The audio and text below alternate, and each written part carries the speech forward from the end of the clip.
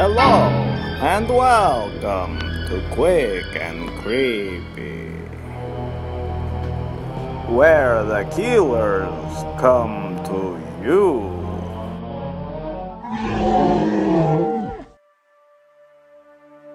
In 1978, the people of Columbus, Ohio were under siege. An unknown killer had been forcing their way into homes and murdering those they found inside. It was not until those responsible were caught the residents of Columbus would learn that there was not one killer but two brothers. Gary Lewingdon and Thaddeus Lewingdon, the .22 caliber killers. Thaddeus was born on December 22, 1936. His brother Gary was born on February 14, 1940. Thaddeus would eventually get married after graduating from the Cleveland Institute of Electronics and had 3 children. Gary joined the military after high school and served in Vietnam. He resigned from his position after 4 years and then moved home to live with his mother.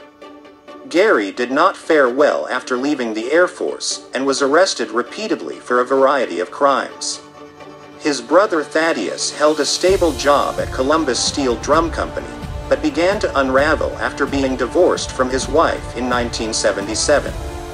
Soon thereafter, the two conspired to go on a crime spree. The first murder that alerted police to the presence of a serial killer took place in February of 1978. Someone broke into the home of Robert McCann. They proceeded to kill Robert, his mother Dorothy, and his girlfriend Christine Herdsman with a .22 caliber weapon, shooting each in the head repeatedly. Initially, police suspected robbery to be the killer's motive, but this assumption faded as the murders continued.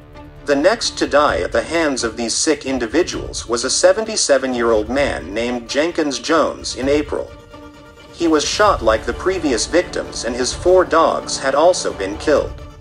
Later in April, Reverend Gerald Fields was murdered while he worked as a security guard. And less than a month later, the killers forced their way into the home of Jerry and Martha Martin and killed the husband and wife. Residue found around their wounds showed that they had been killed by gunshots to the head at close range. It was at this point police compared the ballistics of the bullets found at the crime scenes to those from the murders of Joyce Vermillion and Karen Dodrell in Newark, Ohio in late 1977. The two had been leaving their jobs at a restaurant when they were gunned down. The police had found a match and 2 more were added to the tally of victims. The final victim was a 56-year-old named Joseph Anik. He was ambushed in his garage and shot 9 times on December 4, 1978. His wallet was missing. This time the ballistics were different than the other murders.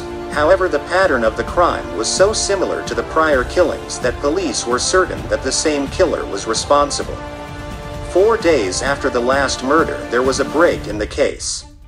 A 38-year-old man named Gary Lewingdon was arrested after trying to use Joseph Anik's credit card. His prior criminal record was extensive and started after he was discharged from the Air Force in 1962. He had been arrested for larceny, indecent exposure, and possession of burglary tools, but most importantly, he had been arrested for carrying an illegally concealed firearm. He had not been convicted, but the pattern of crime was well established. Under questioning, Gary quickly confessed to the murders that had been attributed to the killer known as the .22 caliber killer. He also implicated his brother Thaddeus as his partner in the murder spree. When police recovered the guns used in the crimes, they discovered that they had been stolen from a gun shop just a month before the waitresses were killed in 1977. On February 19, 1979, Thaddeus was convicted for the murders of Joyce Vermillion, Karen Dodrell, and Jenkins Jones. Then in March, he was convicted for the murders of the McCanns and the Martins. In total, he received 6 life sentences. Gary went to trial for all 10 homicides in May of 1979, but was only convicted in 8 of the murders. He was sentenced to 8 life sentences to be served consecutively along with a $43,000 fine. Gary died in prison on October 24, 2004. His brother Thaddeus had died behind bars in April 1989.